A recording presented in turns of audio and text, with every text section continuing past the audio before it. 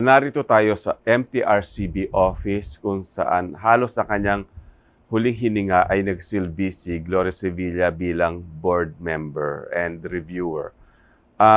Kanina ay nagkaroon ng misa para kay Miss Gloria Sevilla at sa pagkakataong ito, ibibigay ng programang This is Showbiz Pika-Pika ang aming pakikiramay kay Miss Suzette Ranillo, ang isa sa mga naiwan ni Miss Gloria Sevilla at siya ay i-interviewin natin tungkol sa mga funeral plans at paano ba si Gloria Sevilla bilang isang ina at hindi lamang reyna ng Visayan movies. Panoorin niyo po ito. So Suzette, 7 children ang iniwan ni Gloria Sevilla. Ilan ang nasa Amerika? Lahat. Except me, who's here in Manila. But I'm actually also based in the US. In the US. Pero, okay. But for a long time, nandito, ikaw nag-aalaga kay Tita Glo dito sa Manila, no? Because she was doing TV shows, movies. In fact, you directed her doon sa pagbalik for FDCP, yung pista ng pelikulang Pilipino. Pagbalik kasi asahin kasi pagbalik yan kasi yung Visayan pagbalik. Correct. So, magkasama kayo sa condo. Correct, yes. Sa Green Hills. Yes, okay. yeah. We also did after pagbalik we did Nang M, which is a short film during the pandemic time.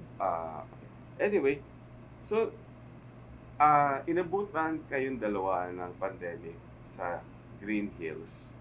Tapos, tama ba, noong August 2021 ay lumipat kayo ng Amerika para? Of course, to attend the wedding of my niece, her granddaughter, si Camille. Kanino anak? Anak ni Lilibeth, youngest daughter ni Lilibeth. Okay. She got married last October sa Amerika. Kaya kami pumunta ng Amerika rin. Okay. So, tapos, ang supposedly, ang mangyayari ay uuwi kayo dapat after the wedding? Yes, uuwi kami. Unfortunately, tumaas na naman ang COVID. So, tumaas yung naging strict ulit sa paglipad. So, we had to stay and spend Christmas, which was also good kasi she was able to spend time with the family. Bawat anak niya nag-spend time siya. Even kay Matt at kala Krista sa LA. Sa Los Angeles. Correct. Kasi San Francisco based ang mga Ranillo, no? Yes. Okay. So, kumusta na yung huling Pasko niyo? Anong nangyari? Well, we had it was fun. We had a lot of fun kasi nandun na rin yung mga great grand apos niya eh. So, ilang generations yun. Kami, mga anak niya, yung mga apo niya, at saka yung mga apo sa tuhod. So, she had a lot of fun. We played games, sumali siya sa laro namin. Very pleasant. Although, hindi lahat nakapunta kasi si Lamat nasa LA na noon. But nakapag-usap sila by phone. Pero malakas pa si Tita Gulo ng mga Christmas activities niyo? Yes, malakas naman. Kaya lang kasi itong pandemic time, yung generation niya, ang bilis nung deterioration, especially physically, kasi nawala yung activities nila. So they had to stay in their houses. So kulang sa exercise, kulang sa sunlight. Kaya parang napansin ko ang dami sa kanila, sa generation niya, sa balik-samahan, ang medyo nag-deteriorate kaagad. Oo, kasama sila Anita Linda, di ba? Yes. Sila Mona Lisa. Yeah. Tita Lilia Dizon. Yeah. Oo nga, come to think of it. Yeah. Tapos, so dapat babalik kayo after yung holidays, kaya na nag-Omicron. Correct. So, ano nangyari? Paano ba? Ang nangyari, ikaw na lang bumalik? Ako na lang ang bumalik. Bumalik ako actually 2 weeks ago lang. And then, 6 days after. Actually, correct. 6 days after, that's when she passed on. Ang balak ko talaga, mag-iiwan na lang sa Amerika. She wanted to spend more time with the family. Mhm. But she eventually wanted to come home because namimiss niya ang ginagawa niya dito eh. And namimiss niya yung MTRCB family niya, namimiss niya being an artista, and she's more comfortable here kasi doon kasi pag wala kang driver, doon ka na lang sa bahay eh. Dito, she has she's just somebody to drive for her, meron siyang help. Unfortunately, we're in the COVID situation, so parang restricted rin. So, nag-decide yung mga siblings ko to let her stay first in America until mag-improve ang COVID situation ng pandemic. Ang medyo ano lang, ang mahirap nun kasi kung kailan ka bumalik at saka siya nawala Mm-mm. na within 5 days. Yeah, 5 days.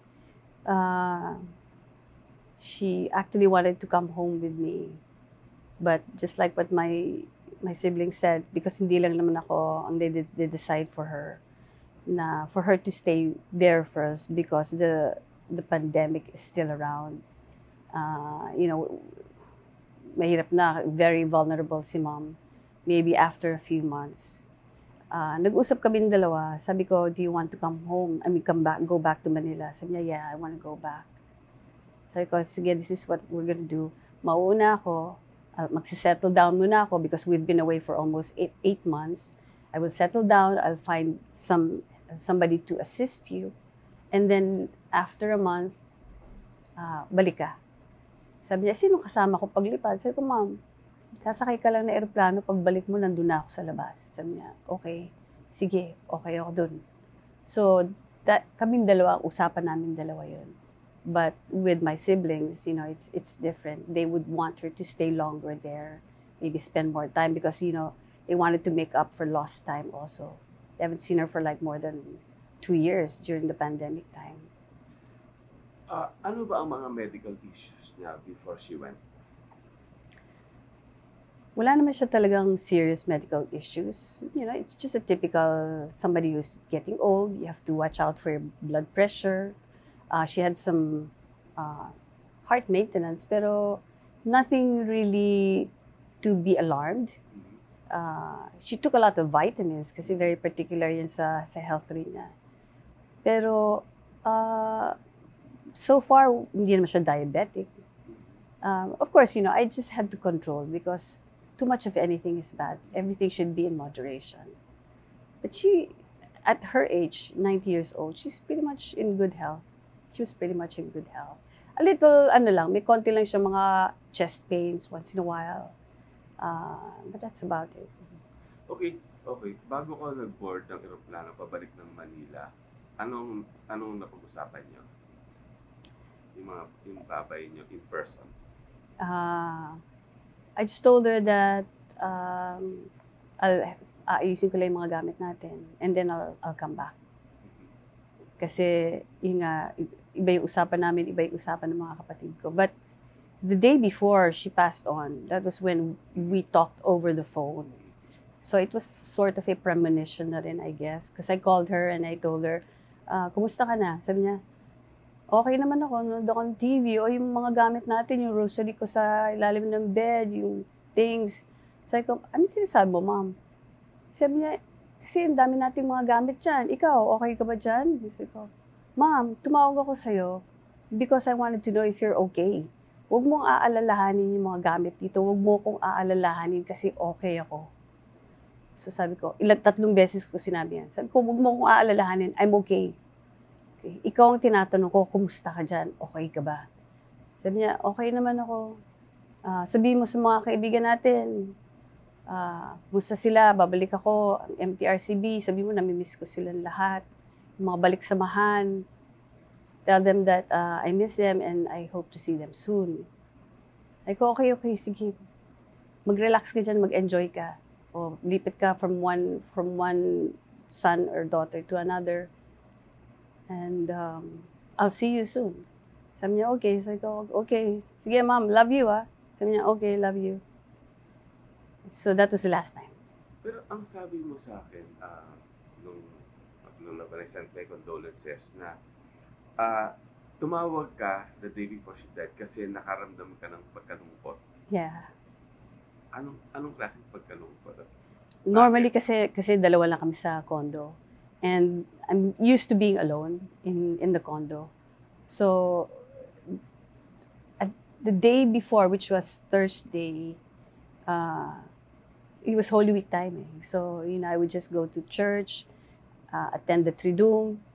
Pagbalik ko ng bahay, parang nakaramdam ako ng, why is this feeling something different?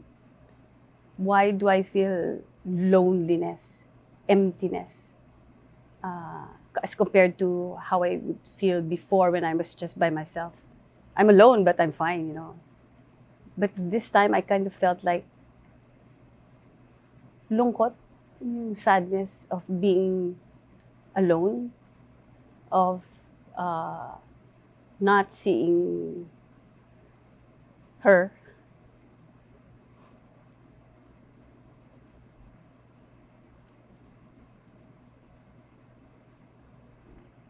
So I went to check her stuff and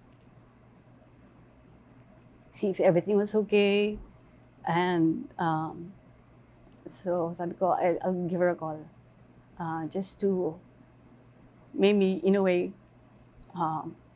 talk to her, because I never had the chance to talk to her before I left. When I was at the airport, I called my brother, si Jojo, that's where she stayed. I go, can I talk to mom? Sabi niya, tulog na. Sige, tawag na lang ako tomorrow. So, when the first chance that I was able to do was, to call her.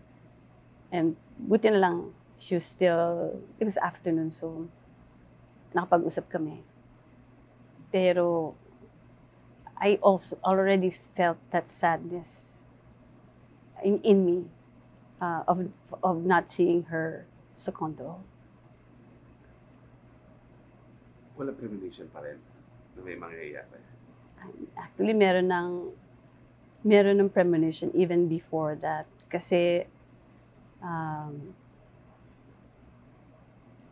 nung nagpunta kasi kami ng Vegas, days before, si Krista invited us dahil anak nung eldest son niya. So we went to Vegas. And I stepped out of the hotel for a little bit. And then, pagbalik ko, sabi niya, sino ba yan eh? Sabi ko, ang alin? Sabi niya, sino yung mga kasama mo? Sabi ko, sino yan mga lalaki oh? Sabi ko, nasaan? Diyan sa likod mo. Sabi, mami, wala naman akong kasama dito. Ay, bira naman. Then the next day, lumabas ako ulit ng room. Pagbalik ko, sabi niya, ano ba yan eh? Sabi ko, ano? Sino yung mga babae yan? Bakit ang dami nila? Anong kailangan nila dito? Sabi ko, ma'am, wala naman ako ibang kasama eh. It's just me. Sabi niya, dami, pasok dito. So, meron na akong may mga incidents already na gano'n. Anong interpretation mo? Like medyo nag-Alzheimer ba siya? No. Or may sumusundo sa kanya? Si Mama, napaka-active ng mind niya because very active siya because she's been doing online reviews eh. Iba yung energy niya when she's doing online reviews. So, yung mind niya is, yung presence of mind niya, hindi mo alam, walang signs of Alzheimer's or dementia. So, ang galing pa ng memory niya. So, sino yung mga taong na hindi mo nakikita niya? Maybe siguro, just like what you said, baka meron ng sumusundo sa kanya or something like that. Na obviously hindi niya. Could be angels. I hope so, yeah. Diba? Yeah. So tapos, and then, yung final hours, she died in her sleep. Yes. Okay. Ano yung ang base sa pagkakakwento sa'yo, ano raw ang nangyari ba? Let's say, the night bago siya natulog.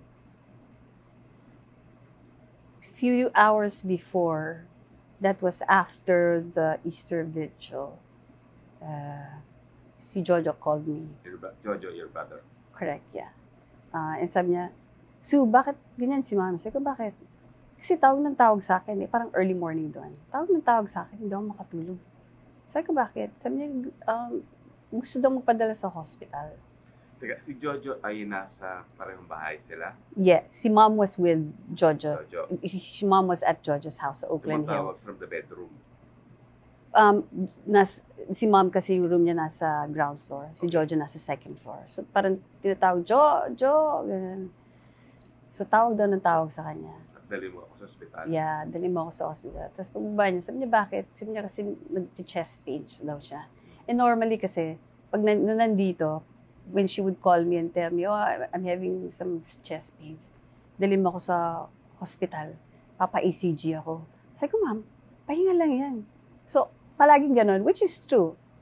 Which was true na pahinga lang talaga. Medyo na ano lang siya, nasa-stress ng konti. So, she would take medicine and then, sleep. When she wakes up, she's already okay. So that's what I told Jojo. Sabi ko, kailangan lang ng pahinga niya. Bigyan mo siya nung medicine niya for chest pains. So binigyan naman daw. And then, sabi niya, pero parang yung position daw ni mom, hindi diretso nakahiga. Parang she wanted to get up. So sabi ko, show me. Show her to me. So pinakita niya. Sabi ko, ba't ganyan ang position niya? Sabi niya, kasi gustong tumayo yata. Sabi ko, sige, iharap mo sa akin. Sabi ko, ma'am. Tapos ganyan siya. Parang, mga ganun. Sabi ko, ma'am, humiga ka na diretso para makapahinga kang mabuti. Tapos sabi niya, yun, diniretso naman ni Jojo. And then, yun, natulog na, humiga lang. Tapos parang nakatulog. Mga anong oras yan sa Amerika? That was around, I think, Manila time. That was like 11 p.m. 11. our time. So, Medyo parang morning yata. umaga na doon. Yeah, morning na. Kakarating ko lang nun, so nag-jet lag pa ako. Sabi ko, pahigain mo lang yan. Ano lang yan, stress lang. Sabi ko, ano bang ginawa niyan the whole day? Wala naman ng TV. Yun nga lang, medyo nalungkot siya nung umalis kasi ako. Because she wanted to come home. Hindi naman pwede. Hindi pwede kasi yun nga medyo mataas pa yung COVID natin ngayon. So, tapos, sa natulog, after how many hours, paano na-discover? I think after like 4-5 hours, nung pagising uli ni Jojo, she was sleeping daw. And then, bihis siya. Pagbaba niya, yun, sabi ng wife ni Jojo that she wasn't breathing anymore. And, Tumawag sila ng 911. Dumating naman ang paramedics right away. But, they tried to resuscitate her. But, wala na. paano binrake ang news sa'yo at paano mo tinanggap? When I woke up, after so many hours, ang dami ko na nakitang messages and missed calls and stuff. Yung mga ganyan, medyo, especially at an odd time, they would call me. Parang, I had to pick up, I had to call somebody already. I called Junie. And Junie was the one who broke the news casually. Parang, sabi ko, Ging, sabi niya, Sue, you just woke up? Sabi ko, yan, gising ako. Sabi niya, she's gone. Sabi ko, what do you mean? She's gone. And she's not breathing anymore. So parang napatingin lang ako sa kanya. And then he just kept on talking and talking. So nagkaroon naman ako ng konting presence sa mind. Sabi niya, so, are we gonna bring her body there? Back? Sabi ko, probably not. Maybe just cremate her. Parang ganun. Sabi niya, we'll talk about it. And then we'll let you know. So, yan, I waited for actually 1 or 2 days before I found out, what the plans were. Kasi at that time, that was weekend. So, walang office sa US. So, we had to wait. Nagsingkin na ba? Mom? Nagsingkin na yun? Not totally. But, of course, we have to accept. Alam ko mission accomplished na rin siya. Although, yung absence lang kasi.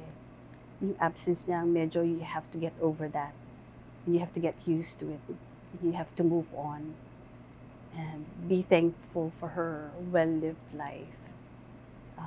It's the not seeing her every day or not hearing her makes it a bit harder. In time, I guess, you will be able to accept it. Okay, nag-uusap tayo ngayon, pero maya-maya, babalik ka ng San Francisco. Okay, so ano ang funeral plans? As of now, there will be a one-day viewing in Union City, California. Doon kasi very limited lang time to view. So that will be on Thursday from 4 to 8 p.m. There will be a 1-hour viewing only with the family. And then after that, they will bring her back to Holy Sepulchre, dun sa undertaker. Then the next day, Friday, will be the funeral mass. And then after the mass, I think there's like 1 or 2 hours of, saying goodbye to her for the last time. And then after that, we plan to cremate her and bring her back here so that she will be put to rest beside Tito Mads sa Loyola. Kasama ni Our stepdad, si Amado Cortez. Eh, That's her bilin. yung father mo, si Matthew. Okay na yun. Ano naman, andun rin naman siya sa Loyola. So, magkakasama sila. Kasama sila. Different plots lang daw. But all in one memorial, I don't place. want to add humor to this, pero di ba talagang Gloria Sevilla haba ang hair? Dalawa. Oo. Dalawa ang Because makakasama sa hanggang huling himlayan. kasi 15 years she spent with our dad. Okay. But she spent like 32 years with Tita Mads. Amado Cortez, yes. the second husband. Yeah. Okay. But So, I know that she loved them both. May kanya-kanya silang oras. so, si Amado Cortez ba cremated din? No. Hindi siya cremated. So, sa Loyola Memorial Park sa Marikina. Correct. So, tatlo sila. Yes. Yun. Yeah. Pero hindi lang magkatabi. lang Hiwalay lang na Kumbaga hiwa-hiwalay din. Oo. Wala kayo mangyari silosan. Wala na daw silusan doon, sabi ni Father Orbos. Wala na silusan, wala na away, walang inggitan, walang intriga. So, masayang lugar na doon. Napangiti rin kita. Oo nga eh. Ngayon lang ako nangiti. Teka muna, balikan mo natin. Okay, bali lumalabas sa 7 kayo, pang ilan ka, pang number 3. 3. Pero, ikaw ang favorite ni Mato Ranillo Jr., di ba? Yeah, kasi ako daw ang pinakakamukha niya. Yeah. At ang gwapo ni Mato Ranillo Jr. Oo nga, grabe. Tapos pero si Tita Glo, sino ang favorite niya sa mga anak? I think mom naman is fair to everyone, although she will not admit that she has some special, she's giving special attention to some of us. Sino? Particularly? Well, of course, si Ina being the youngest, but Dandin was for a long time the youngest also before she remarried. Hindi, tsaka si Dandin kasi nakakatawa, di ba? Oo, komedyante si Dandin. Si Matt Ranillo III, si Archie. Matt kasi, alam mo naman si Matt is so lovable. Hindi lang si Mommy love nun. I think everybody loves Matt because he has such a pleasant personality. Charming. Yeah. Okay, favorite apo? Wow. Baka magselos. Ay, pantay-pantay lahat yan. Hindi, kasi ako think ko dapat si Krista kasi una. Yeah, sa babae. Oo. Pero sa lalaki si CJ. Pero sa una. I agree siguro si Krista because siyang sumunod sa sa yapak Oo. as an artista. Sa lahat ng di ba? Yes. Pero anong banding nung ni Krista at saka, ano ba tawag niya sa lola? Oo. Grandma. Grand. Everybody calls her grandma or Jima or great grandma. Maganda itong time na we were in the States kasi we spent a lot of time with Krista and her kids. Noon kasi, wala, nasa San Francisco kami madalas. So, lagi kaming nagbabond with the San Francisco family. But this time, she brought her grandma to Vegas.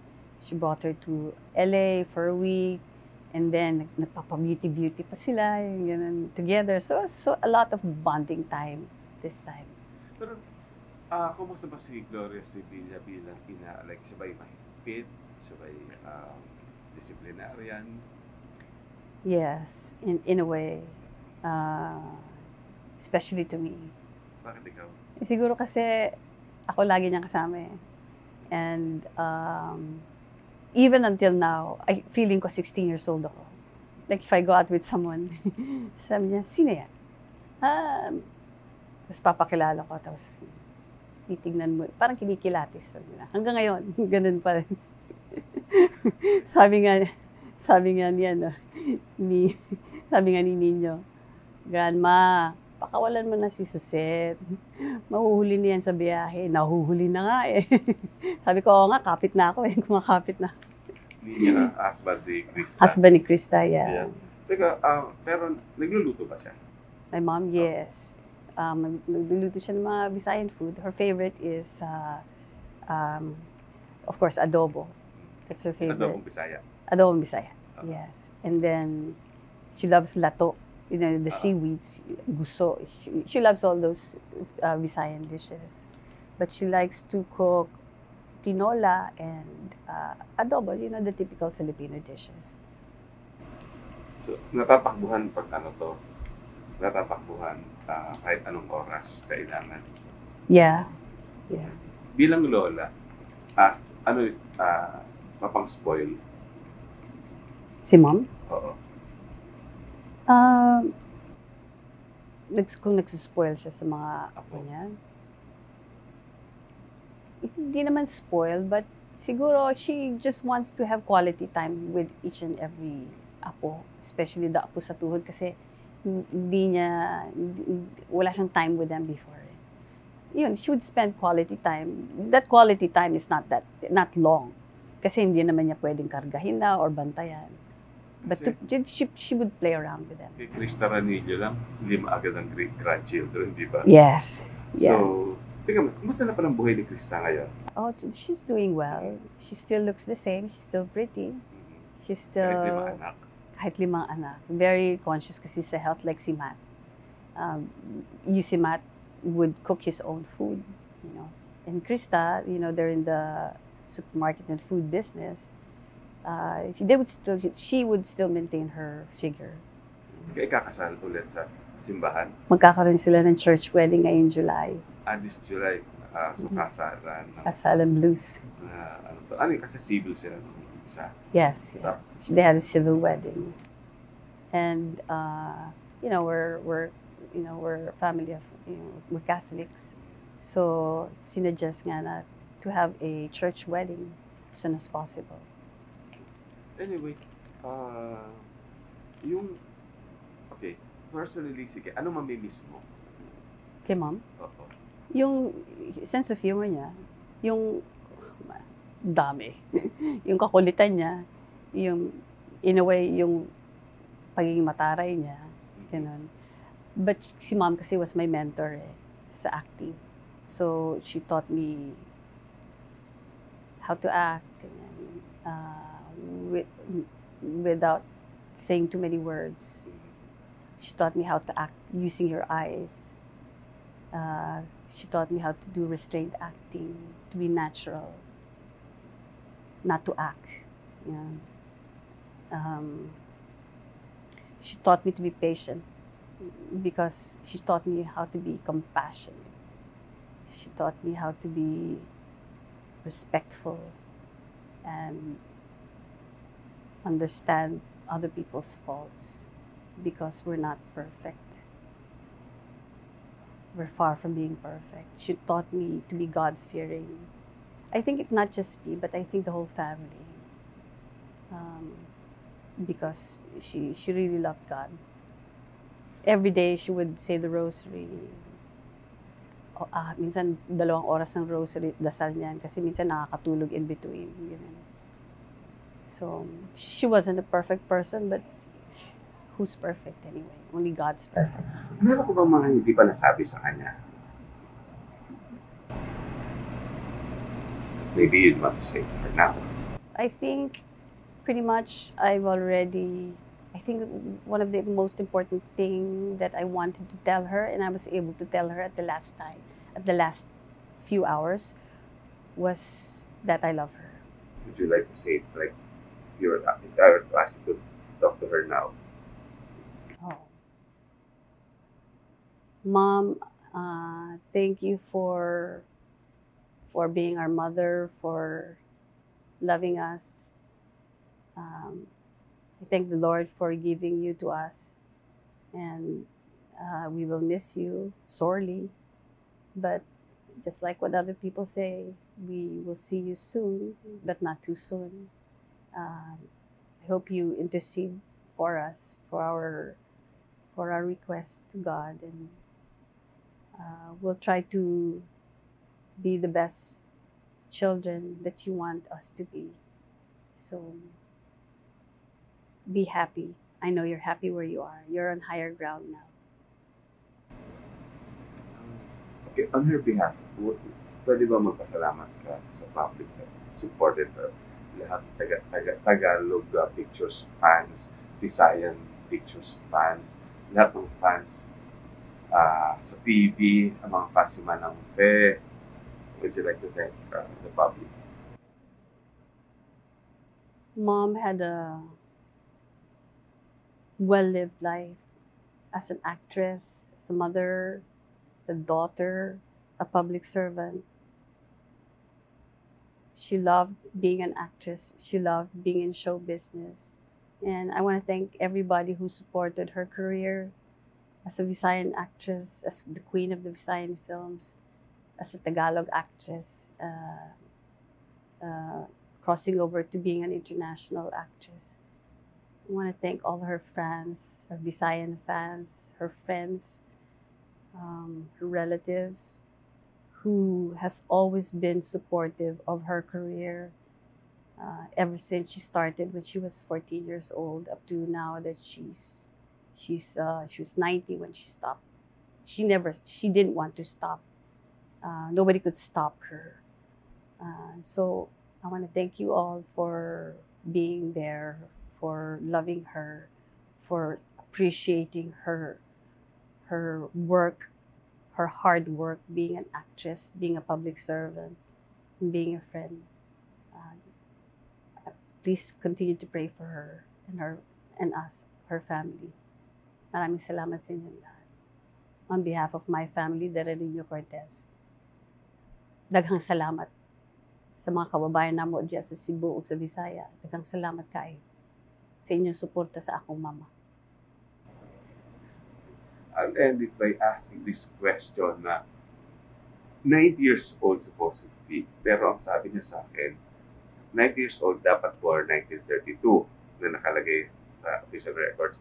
Pero 1935 daw siya pinanganak talaga. Nasunog lang yung simbahan kung siya piniligan. So ano talaga ito pa? Okay, I will tell you. That's actually true. Biologically, she's actually 87 years old. But nasunog nga totoo ang birth certificate. So they church sa Cebu. Correct. So they had to register her again. Unfortunately, yung messenger nagpa-register sa kanya, nalimutan ko anong taon siya pinanganak. So, siguro wala namang cellphone noon, walang way to communicate. Nanghula na lang yung messenger, ginawang 1932. So, naging 3 taong mas matanda siya. I think siguro at that time, because she was very young, they had to make her older. So, okay na rin siguro yung 3 taon siyang older. Otherwise, baka hindi siya payagan. Okay. So, in other words, as we end this interview, Gloria Sevilla, hindi ho totoong 90 years old. 87 lang.